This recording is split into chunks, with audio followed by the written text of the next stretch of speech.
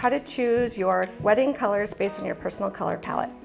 Color analysis is the process of finding the colors that harmonize best with your skin tones. You want to make sure the words that describe your season also apply to the colors in your wedding. So for instance, the colors of autumn are rich, warm, vibrant, and earthy. You want to make sure that you have decor that overall feels rich, warm, vibrant, and earthy. As you're planning your wedding, if you approach it with your palette, it really takes some of the stress out of all of the decisions that you have to make. Your flowers, your napkins, everything kind of points back to you. If it turns out you and your partner are different seasons, there's no need to sweat. There are commonalities between each season. So let's say one of you is a winter, one of you is a summer. The commonality between these two seasons is that they are both cool. Winter colors are bright and clear, summer colors are soft and muted. There's some common ground, and there are shared colors between each season.